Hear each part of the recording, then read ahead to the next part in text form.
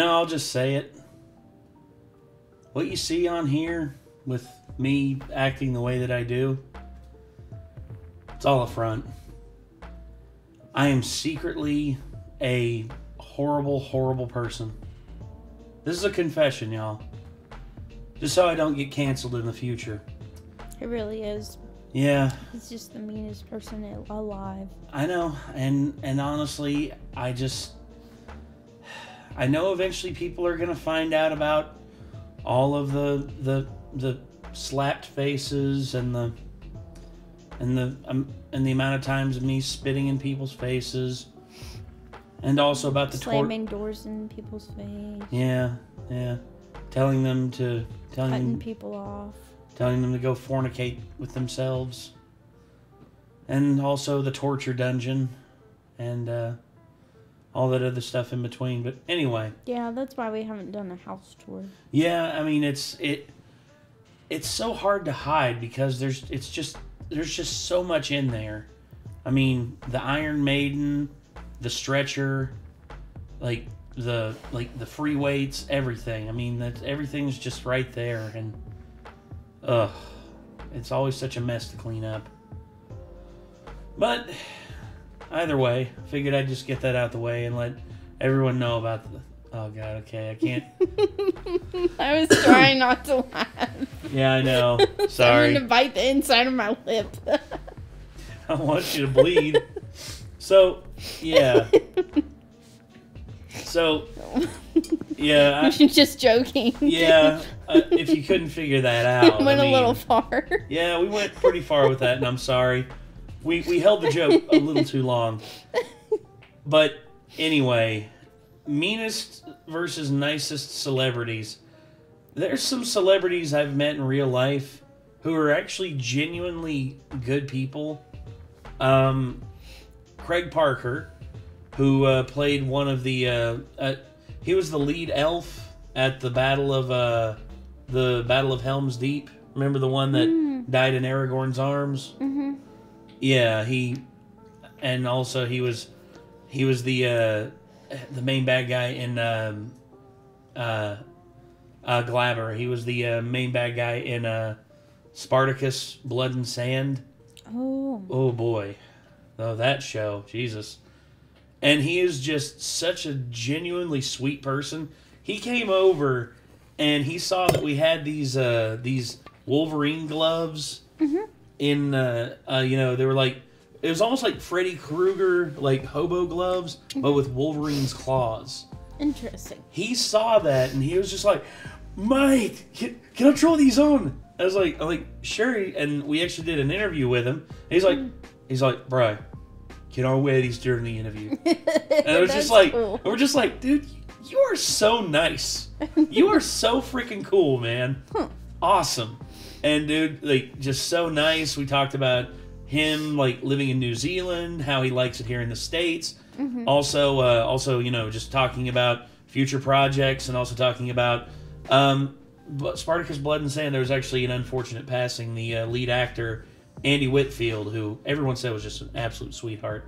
Mm-hmm. Andy Whitfield died from cancer at the very young age of 38. Mm. And I talked to Craig about that. I was just like, so during that time, was like the process of like moving forward with Spartacus, and he was just like, oh, everyone was just like, we held each other up. We held each other up.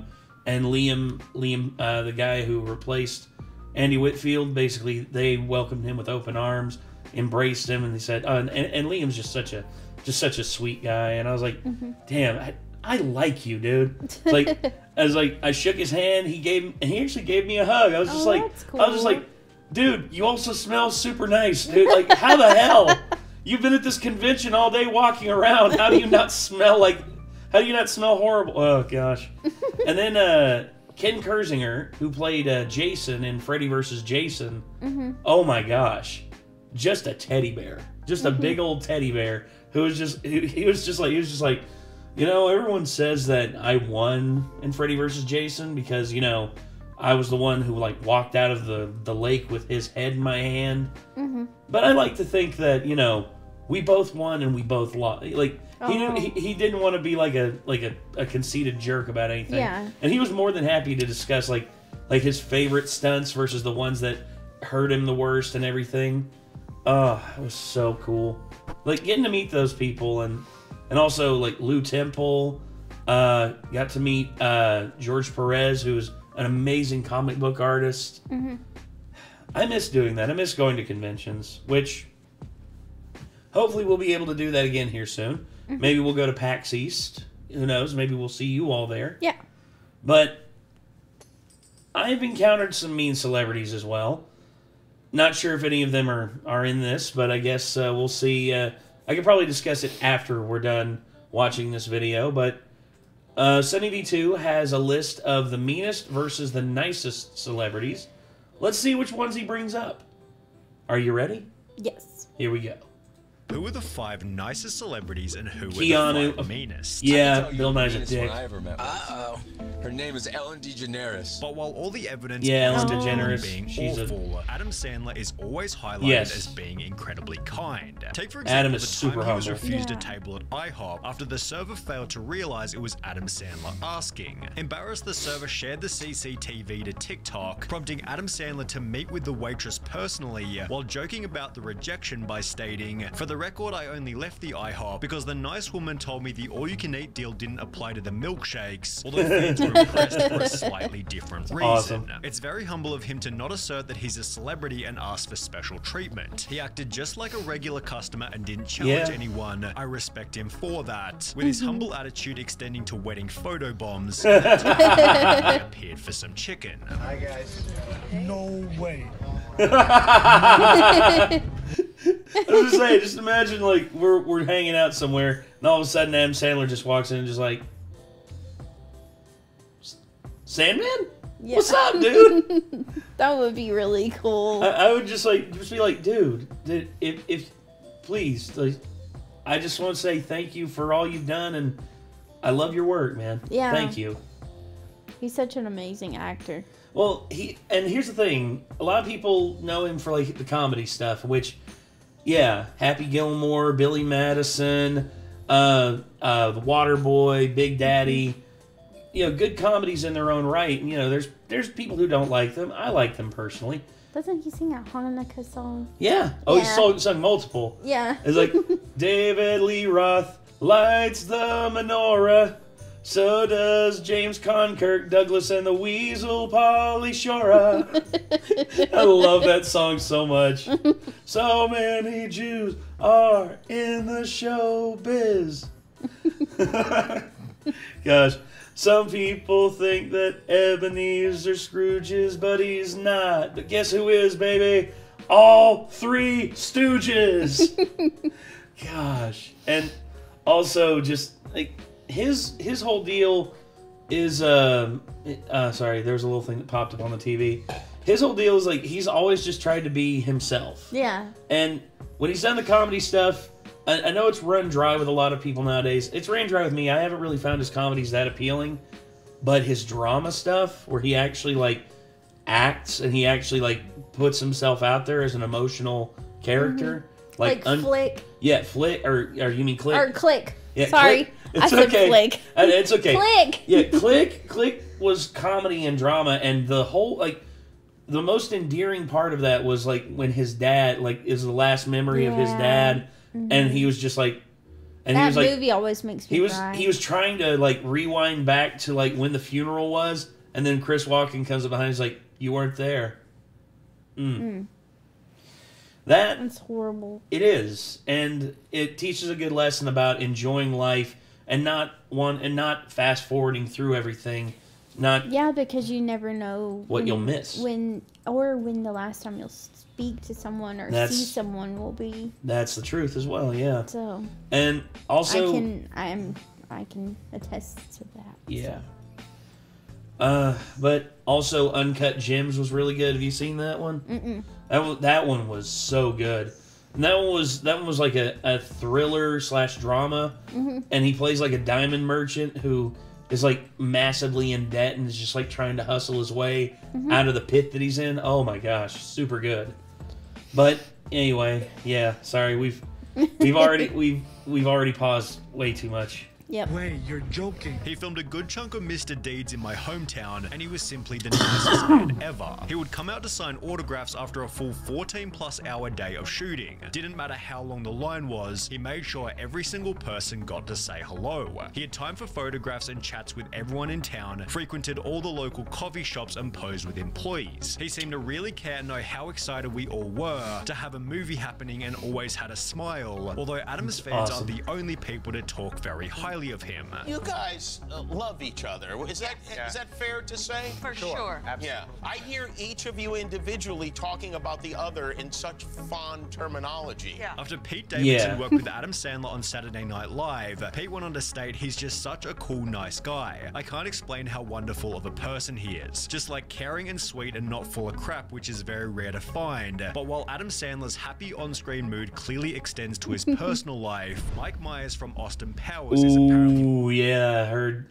a lot of shit about Mike. Oof. much different when the cameras aren't rolling. Twitter users exposed Mike Myers as an absolute nightmare to work with. The article referred to a tweet reading, "Mike Myers had me fired off the set of The Love Guru because I made eye contact with him and I was there as his bodyguard." The tweet had been posted by a person named Jay Brody, who then expanded on the incident in a podcast. You'll be basically guarding Mike. I read about this, and honestly, the fact that he doesn't want people to look him in the eye, like, imagine. Why? He says that it's an insecurity thing with him, and it takes him out of, like, being in character. And, like, dude, you're an actor. I was always taught, like, to make eye contact because not making eye contact is, like, rude, you know? It can be very rude, yes. But for him to, like, make that a thing, like, if you make eye contact with me, I'll get you fired. Mm-hmm. That's such a dick move, man. Yeah, really. Especially if he's your bodyguard, where this guy's going to be around you, protecting you, making sure that no creepy people come into your trailer and try to, like, stab you or anything. It's like, dude, Austin Powers is such a shit film. You're going to fucking die. Who's going to be there to stop You never know what could happen. And no, like, you don't. The guy accidentally makes eye contact with you and you're going to get him fired. That's such shit behavior. Sorry. But, yeah. Mike Myers, there's a reason why a lot of people don't like Mike Myers. Myers' trailer. They're like, here's the catch. Can't look at him. But I realized, like, I can't let just anyone into the trailer. So I look up, I catch his eye for a second. I give him a nod to let him know I'm cool. And then I look away, and within an hour, I get a phone call letting me know that I'm fired and I have to get off the set. Prompting others to give their own anecdotes about Mike Myers' terrible attitude. I was an extra in Love Guru and remember being told we can't make eye contact with Mike. When I tell people this, they don't believe me. Thanks for confirming. People always wonder why there weren't more Austin Powers movies, but never realize how many stories there are like this about him. Basically, no one wants to work with the guy, with one of these other stories coming from the set of The Cat in the Hat, where Mike's co-star Amy Hill stated his area was all covered with tenting because he didn't want anybody seeing him. It was so weird, it was just the worst, I was miserable. Hill also revealed how Diva Myers selfishly kept everyone waiting for hours, overruled the director, and even had someone standing by, just holding his personal chocolates in a dish. What in the world? Okay. That is... I can see why The Cat in the Hat is such a shit film. Overruled the director. No wonder. It was just a horrible, nightmarish experience, although people have only ever said Steve the opposite Buscemi. about Steve Buscemi. Buscemi Yes. worked as a New York firefighter before quitting to pursue acting, Really? although when the Twin He Towers was a were firefighter? Oh, yeah. Wow. A lot of people don't know that. And also, I didn't know that. Yeah, he also... I actually looks like Sonny's going to talk about it here, but he did this, and I instantly was just like, Let me see what he destroyed on did. September 11, Buscemi walked into his old fire department to volunteer, working 12 hours a day for a week straight in the hopes of finding survivors. He called his old firehouse, then receiving no reply, headed to the site, where he found his former engine company. I asked if I could join them, he said, adding I could tell they were a little suspicious at first, but I worked with them that day. It was a privilege to be able to do it. It was great to connect with the firehouse I used to work with, and with some of the guys I worked alongside. Note, this was in 2000. hell yes, dude. Wow. That is, you see, there are so many people out there who are just, like, I get it. Life is difficult. Life has a lot of going on. But the fact that this guy, at this point in his career, was already like considered by me to be like one of the best new actors out there, because, like you said, like it's just after Fargo, one of his star-making roles, and everyone was just like wondering, like, oh, this guy's awesome. Wonder what he's gonna do next. And for him to be doing this and be going into be going into such a dangerous place like the ground zero at 9/11, to pull people out of the rubble, dude. Like, you are like Steve. If I ever meet you in real life, Steve Buscemi, I would love to shake your hand and salute you for everything that you've done, because not just, well, as an actor, that's one thing, but as a human being and as a person who is compassionate and truly wishes to help people, you, my friend, are truly one of the good ones. 2001, after he was already extremely famous from movies such as Fargo, yet according to an independent article on his volunteering, very few photographs and no interviews exist because he declined them. He wasn't there for publicity. Wouldn't you think you were hallucinating if Steve Buscemi helped you out of the rubble? Wow. Guy with a that'd be pretty crazy. Like, all of a sudden, it's just like, we got one over here, and you're like digging him out, and then like you grab his hand and you pull him out. All of a sudden, the guy's just like, oh, thank you so... Steve Buscemi? Yeah, it's like... Wait. Whoa. And he's just like, oh, God, I'm dead, aren't I? No, you're not dead. Come on, get out. Come on, let's go. Yeah. It's like, we gotta get you to an ambulance. My God. The Reddit comment then offering a slightly more personal story. I used to serve him all the time and he never once was a diva. Always had a smile on his face, and I mean, I don't even think he once had a complicated order. He always ordered the most simple thing on the menu and always tipped 20+%. Not to mention Buscemi gets extra credit for being close Him and Adam with are Sandler. awesome. Him and Adam are like really good friends. They've worked together so many times. However, it seems Jerry Seinfeld was left out of the party, given every clip of him I've seen outside of his shows is just him being an unlikable douche with an ego the size of a small country. This sentiment began with, I would say, an ego the size of like a star, of like a friggin' like supernova. Jesus, this guy has the ego like to match everything. Not only that, but he's also worth $500 million. So he doesn't need to be an asshole. He is because it's just who he is. Yeah. That's the shitty thing. with a Larry King interview from 2007. Oh, yeah, dude, I have my gripes against Larry King, but what Seinfeld did, I remember this interview. This is when I started to not like Jerry Seinfeld. Because I went off the air. I was the #1 show on television, Larry. You were. Do you know who I am? 75 million viewers. Last episode. What? You don't take it so bad.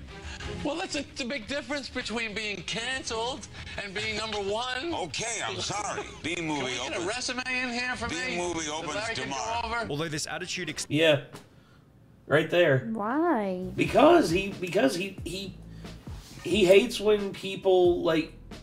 here's the thing. He can joke all he wants to. He can tell all the jokes and make all the, like, off references that he wants to, but the very moment someone does it to him... Oh, no, you're not allowed to do that. I'm Jerry fucking Seinfeld. You, like, I'm the jokester. You're not the jokester. You're not funnier than me. There's a reason I'm worth $500 million and you're not. That's literally the attitude that he has. Power trip. Yes. But I used to watch that show when I was a kid. Oh, I like the show. Besides, he's not my favorite person. Our friend Lee acts just like him sometimes. Yeah. Although I will say this. Jerry Seinfeld is not my favorite part of the Seinfeld show. Yeah, for sure. Oh, no. George Costanza, Lorraine, and Kramer are all just as good, if not way better characters than Jerry is on the show. Yeah, for sure.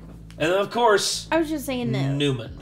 Lee has tendencies to act like Seinfeld. Seinfeld, like, from the show, not in real life. No, yeah. Lee is awkward as hell, but we love him for it. Yes. That's the beautiful thing about him. He's genuinely like a nice person. And I'd love to get him on here and do recordings with him one day. Yeah, that would be cool. Because he's just... Him and Megan, that would be fun. Oh, yeah, them together, that'd be perfect. Extends into other moments like the time... Oh, dude, oh, I remember this. Isn't that Kesha? Yes. Yeah. Such a dick. Such a dick, dude. Yeah, I remember rejected seeing this. Kesha. I love you so much. Oh, thanks. Can I give you a hug? No, thanks. Please? No, thanks. A little one. Yeah, no, thanks. Oh, come on, dude. That was a nice moment. I don't know who that was. It doesn't surprise me he doesn't know who that is because, you know, he's in his own world. But, dude, if someone wanted to give me a hug, like, for no reason, dude, absolutely. Right. Like, that's the thing. I was at a convention, and we were talking to these people who were dressed up as, like, characters from Hell of a Boss, and they were just like, Oh, wait, they were dressed up like... Yeah. Oh, who were they dressed as? One was dressed as Blitz, and one was dressed as Millie. Oh, that's cool. And I was just like, talking to them, like, dude, I love your outfit, I love your costume. And all of a sudden, one of them was just like, wait a minute, don't I know you from somewhere? And I was like, you may have seen us do some reactions to Hell of a Boss and hasn't. As soon as I say reactions, all of a sudden he's like, oh my god, dude, come here. And he like gives me a big old hug, and I was just like, hey man, thanks. And he's just like, God, dude, I watched your reactions like a week ago. You guys are freaking awesome. I'm like, thanks. That's cool. Yeah, and I love going to conventions, and like I remember when we got recognized like that, all of a sudden, it went from like 2 people talking to us to having like 20 people surrounding us, all wanting to talk to us all at once. I was just cool. Oh shit. Yeah. I don't, because Steve Bloom was like right there, you know, one of my favorite voice actors ever was like right over there, and I didn't want to take away from like his crowd or anything because he had a crowd of people there. I didn't want to like ape his crowd from him or anything like that. Right. Because I wasn't there presenting. I was just there to enjoy the convention. Right. But exactly. I'm not going to turn people away. Yeah. I'm never going to turn. Someone wants to shake my hand, wants my autograph, or wants to give me a hug, dude, all the better. I love that shit. Anyway. That was Kesha. Okay. Jerry then offered no apology for rejecting her. I don't hug a total stranger. I have to meet someone, say hello. I need to know, who are you? No, and she was very nice about it. We laughed about it. Did you? Yeah. Did you hug her afterwards? No. No? Leading Kesha to change her mind about him for pretty obvious reasons. What happened with Jerry Seinfeld? Oh my god. Are you friends with him? I am not. Okay, we're good. It was like the saddest moment of my life. Jerry also has a reputation for destroying the paparazzi. The worst place, like you bomb. I'm sure comics go through all the time. Another very weak question. And after Lady Gaga was moved to his luxury basketball box for acting rudely at a game, he had this to say. This woman's a jerk. I hate her. I can't believe they put her in my box, which I paid for. This is what you give people the finger and you get upgraded? Is that the world we're living in now? Hysterical. I love it. Jerry Seinfeld's meanness definitely has a charisma to it. However, if you're wanting a more humble type of charisma, then we have to talk about Post Malone. With entire compilations dedicated to him treating other people kindly, there are almost too many wholesome moments to choose from. Absolutely. This is awesome. Hey! Thank you.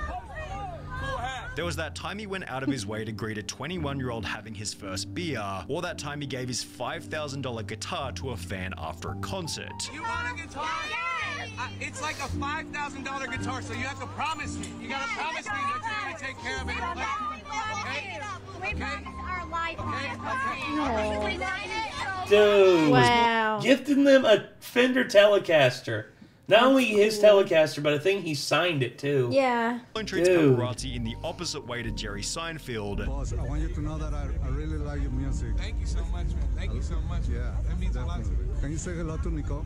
Well, hi, Nicole. Love you guys. And when this fan somehow made it past security, Post Malone hugs the guy and treats him respectfully before he's taken off the stage. In a different instance, Post Malone let a fan come on stage to play the guitar part in Stay, and it's therefore no surprise that fans have told See, okay. There's like a shit ton of people out there I've heard talk shit about Post Malone. Oh, his music's basic, this and that, blah, blah, blah. Dude, you can say whatever the hell you want about Post Malone. I will never, ever say he is not a nice guy for what I've seen from him. Yeah. The man realizes how blessed he is to be in the position that he's in. He's worked his ass off to get where he's at, and he's done a lot of stuff that I know a lot of people out there would just be like, well, anyone could do that. It's like, probably, but at the same time, he's the one who succeeded and stuck with it. Exactly. And you can't fault the guy for wanting to follow his dream and actually wanting to be an artist. And obviously he's good at it, because if he was shit at it, no one would be paying attention. Right, exactly. And your nephew dressed up as him for Halloween. Yeah, Rylan. Gosh, he looked good too. Yeah, he did. He looked really good. Your sister did awesome with like the tattoos on the face and stuff. That was so good. Oh, I love that.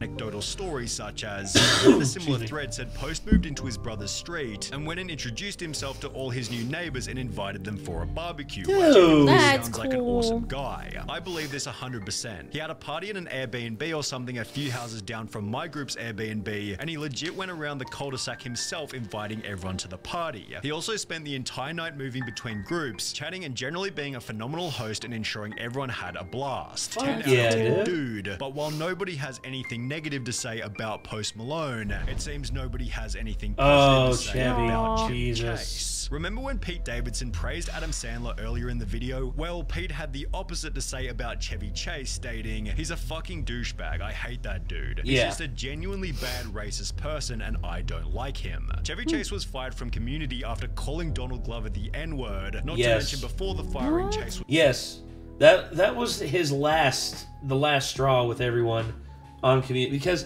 there were people who defended him. He's like, oh, he's just from a different era of comedy and this and that. Because he was one of the OGs on Saturday Night Live, back in 1975. And that was a different time for comedy. It was a different way of doing comedy. But that doesn't mean you need to just treat everyone around you like garbage and pretend like, oh, I'm Chevy Chase. I'm better than everybody. I'm the reason why everyone's here. It's like, no, you're not the center of attention. You're not the center of the universe. Stop acting like you're the center of the fucking universe, dude. Jesus. Was simply difficult to work with. He was someone that did not want to be there for the hours that we Joel. He sometimes could be in not great moods. Earlier in his career, Chevy Chase had gotten into a fist fight with Bill Murray, and while interviewing Robert Downey Jr., Chase stated, "Didn't your father used to be a successful director? Whatever happened to him? Boy, he sure died, he sure went to hell." And that sucks, especially because Robert Downey Jr.'s father just died not too long ago. Why would he say that? Oh my gosh, if somebody said that to me, I would just... Oh, I know. I would deck them. It would take a lot to not hurt somebody if they said that about someone who I cared about greatly, who is no longer here. I can only imagine how Robert felt. I can only imagine, because that's just... It's therefore no surprise that even Will Ferrell stated the worst host was Chevy Chase. Yet I've heard Chevy Chase. I've also heard Steven Seagal, because Steven Seagal's just like an absolute dick as well, because Steven Seagal literally, they had all these skits written out for him and everything, and he literally was just like, no, I don't want to do that skit. It's not funny. It's like, oh, okay, Steven, well, how about you rewrite it and we'll do it the way you want to do it. And he's like, okay. He rewrote it, and I watched all the bits and all the skits that he rewrote for Saturday Night Live. I have never heard a crowd so quiet in my entire life. This is Saturday Night Live. People are supposed to be laughing. Right. I have never heard a crowd that quiet before. Ever. And then later on, when they were just like, well, how did you feel about the crowd? It's like, the crowd was a bunch of assholes. They didn't laugh at my stuff. Just shows you that they don't know what good comedy is. What? Yeah. Good job, Steven. Way to prove that you're a self-centered douche. Yet Chevy Chase foolishly claims that all criticism is just jealousy. Did you just say that writers writing anything negative is jealousy? Yeah, I did. What kind of jealousy? I'm funnier than them? Yeah, I guess maybe. I'm considered good looking? Yeah, there you have it. It seems Chevy Chase needs a lesson on humility, and who better to teach it than Shaq? I love Shaq. I do humble too. yourself. It's all about humility. And that's why I am where I am now. I humbled myself. I don't look down on people because I'd love they're to lesser. meet Back him. in 2000, Dude. I just want to... Have you seen everyday objects that Shaq holds, and it looks like a bit it almost he held a water bottle in his hand. It looked like a baby. It looked like how a little baby bottle would look in my hand. It's like, Jesus, man, holding up a gallon of milk with 2 fingers, just yeah. I was like, oh my God. I would love to meet him because he seems like a genuinely sweet person now. Also, I'd love to just he told a funny story when he was on Logan Paul's podcast He literally was just, he's like, yeah, me and my friends, we was at the zoo, and I was there with the gorillas, and the gorillas were like, I go over there and I mess with them. I go in there and the gorillas, they go crazy when they see me. And he's like, you can laugh, it's okay, go ahead and laugh. And he's like, every time I go in the gorilla exhibit, the gorillas would come up, I'd be up next to the glass, and then the biggest gorilla would come up to the glass and just do this, just go.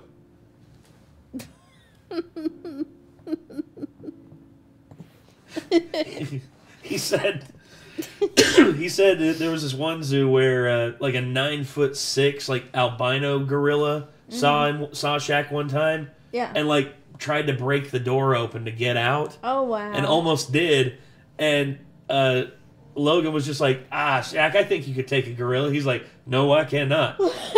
He's like, if that gorilla gets out, what are you doing? He's like, I'm running the other way. Yeah. He's like, good luck, everybody else. I'm gone. The coolest thing I've seen him do is he just walks up to, like, kids on the street playing basketball and just, like, gives them pointers and stuff. Yeah, and, like how to work on, like, their, like, pick and roll and, like layups and all that. I just think he's so cool. Also, there was another time where this cop got called on these kids playing basketball. The cop came out there, and the cop was like, was cool with him. The cop knew the neighborhood and everything, and he like dapped the kids up, and he actually shot a jump shot, made a jump shot, and it made nationwide news. Shaq heard about this, and Shaq went out there with that same cop, and they both got out of the cop car, and everyone like that was on camera lost their fucking shit. It's Shaq! Oh my god! And Shaq went out there, took pictures with him, played a little one-on-one with like people who were talking smack and all that. Yeah. He's like, don't make me run you over. I may be old, but I'm still Shaq Diesel. Yeah. I love Shaq, dude. 2011, Shaq had hit rock bottom. He'd retired from basketball, divorced from his wife, and had no idea where his life was going next. I was lost. 76 square foot house by yourself. No kids. Go to the gym. Nobody's playing in the gym. You go to their room. Nobody's there. It was during this period that Shaq's mum, Lucille, gave him some advice. And then the queen, Dr. Lucille O'Neill, said, hey man, I don't know you no more. You need to humble yourself. And when mama talks, a true man listens. After which Shaq began working on becoming a better person. He'd state, the day I killed the narcissist Shaq is the day my kids texted me, hey daddy, I miss you. Bro, when I got one of those texts, man, I actually cried then. I didn't know what to say. After I got that love from them, I said, you know what, I'm not going to be the asshole Shaq no more. Because I was an asshole and I lost everything. The day I released all that me, Shaq is the day the blessings opened up. As a result, Shaq's been trying to create a fairly unique legacy. Talk about legacies. I want mine to be one sentence. Shaq was a nice guy. Which has been aided by his random acts of kindness, purchasing bikes, shoes, and laptops for less fortunate children. It seems the only people Shaq won't give money to are his... That's his eldest son right there, Sharif. Oh my god. That was another thing I was going to talk about, is he talked about how he teaches his kids how to... Financial responsibility. Yeah, responsibility, and also, like... generational wealth, like investing and stuff. Of course, yeah. And Shaq has like invested a lot in himself in terms of like personal wealth and all that, creating generational wealth. Because that's the thing, you need to be smart with your money, everybody. That's the thing, because this trip you only get one, and when the money stops coming, like a lot of times it doesn't come back. Right. And you need to take care of it while you can, because in the end, it's just like you can be rich for like 6 months, or if you're smart, you can stretch that wealth out and be rich for the rest of your life, and then leave something behind for your kids if they, for like everything else. Right. And Shaq's been good about that. He actually said the first meeting he had with like these banker people, like he was talking to, there were all these people just like, we're gonna invest like this much in like this campaign, this much in that campaign, and then Shaq was just like, oh, all right, that's all well and good. But then he met this one guy who said it was this Jewish banker that came to meet him. He's just like, Shaq, I'm gonna level with you. You got big money, but if you want to keep that money, here are 3 steps that you need to take in order to not only keep that money, but make that money stack up to where you'll have this and you'll have that. And then Shaq was just like, I'm gonna go with this guy because he knew this guy meant business. Yeah. Anyway. Own kids. Because I believe in respectable nepotism. You get all A's this next semester, you can get whatever you want. So he gets all A's, and I was like, go to the dealership and pick one. Then I get a call from Tesla. I said, man, you better take your ass across the street to Honda. Although I will say, if his son was over there trying to buy a Model 3, I mean, dude, it costs about the same as a Honda, actually. I would be like, Dad, it's a Model 3. He's like, how much that costs? Like, yeah, like 35,000. 35,000. All right, we can do that. As long as you ain't trying to get no Model S, like 120,000. He's like, no, Dad, I ain't stupid. He's like, good. I raised my son right. You ain't stupid. Is an obvious choice as a nice celebrity. Someone you might not expect to be rude is Bill Nye, the science guy. What? Yes, Bill Nye. You want to talk about ego? This guy just. Here's the thing. I used to love Bill Nye. He used to be a huge. Yeah. Bill Nye, the science guy. Right. Bill. I loved those videos when I was a kid. Mm-hmm.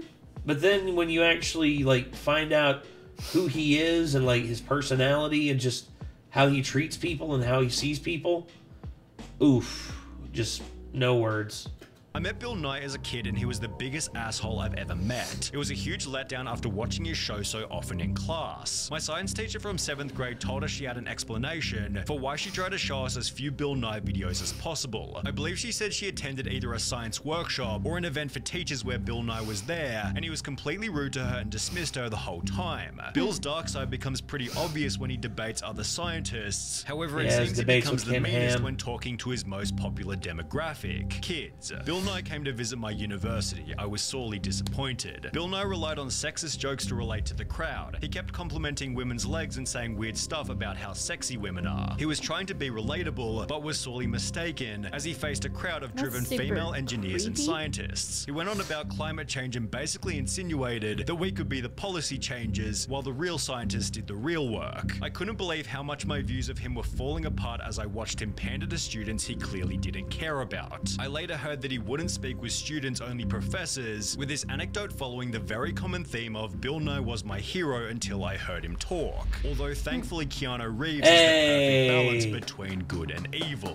While filming the second 2 Matrix movies, Keanu Reeves chose to give up $75 million worth of his movie earnings instead. He was guaranteed a percentage of whatever the movie made at the box office. Yeah. And after he found out how much he made, he was like, that's too much.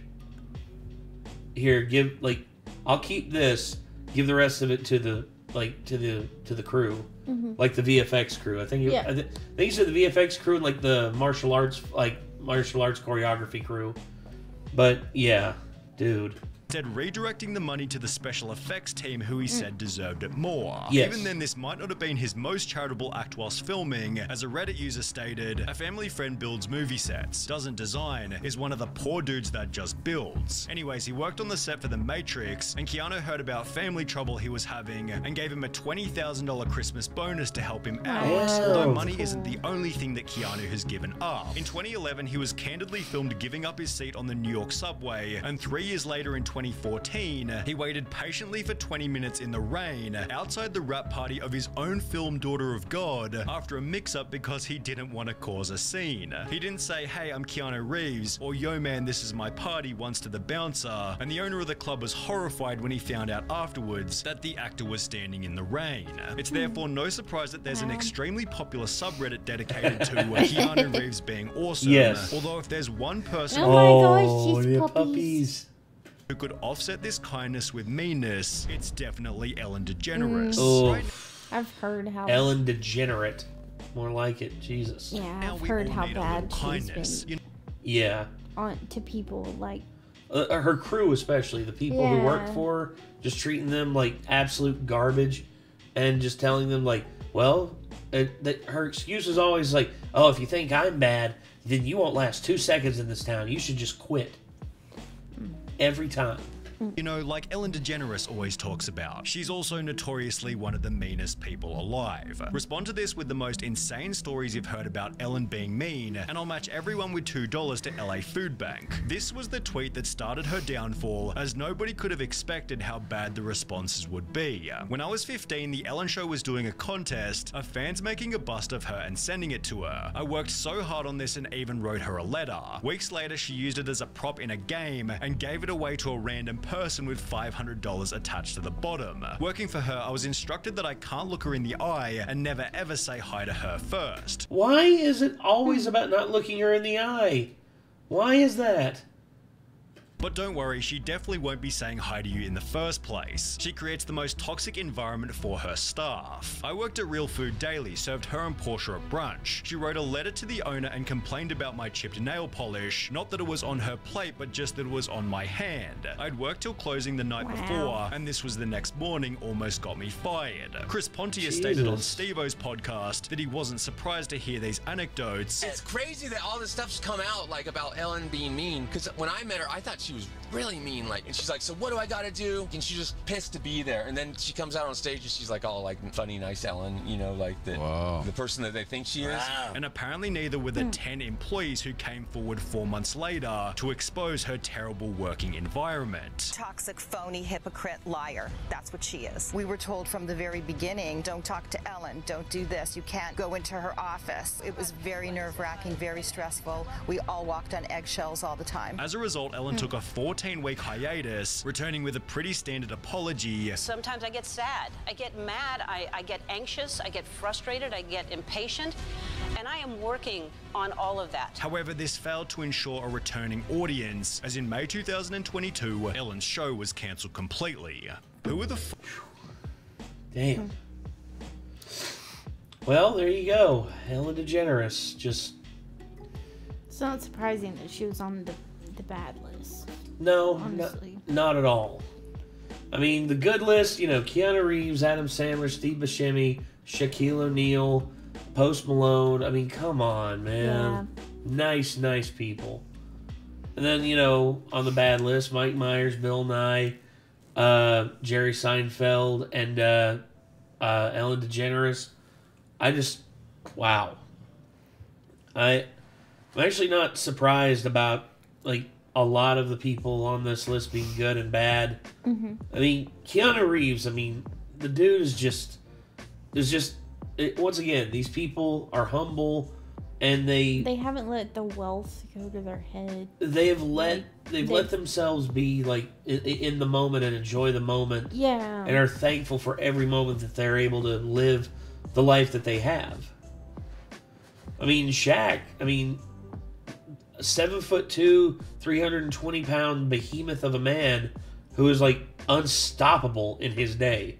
Mm-hmm. One of the most freaky, like, I watched Shaq from, like, I remember the first time I ever saw him, I was 5 years old. Mm-hmm. It was 1993. And the first time I ever saw him, I thought I was looking at a superhero. I legit thought I was looking at a real-life superhero. Mm-hmm. Because of just how big he was, how fast he was, how strong he was. I remember they showed a highlight of him literally ripping the backboard off of a basketball goal. Wow. And I was like, that is Superman. That is a literal Superman right there. And when you find out, you want to know the interesting thing about Shaq? He was that dominant, he was that good, and he never worked out. Wow. He never worked out. That was the thing.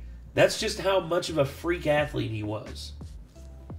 I can only imagine how amazing he would have been if he'd have worked out. Mm-hmm. He probably, instead of just having, 4 rings, he'd have like 8, 10 rings. Who knows? Mm-hmm. Just if he was that dominant without working out, Jesus.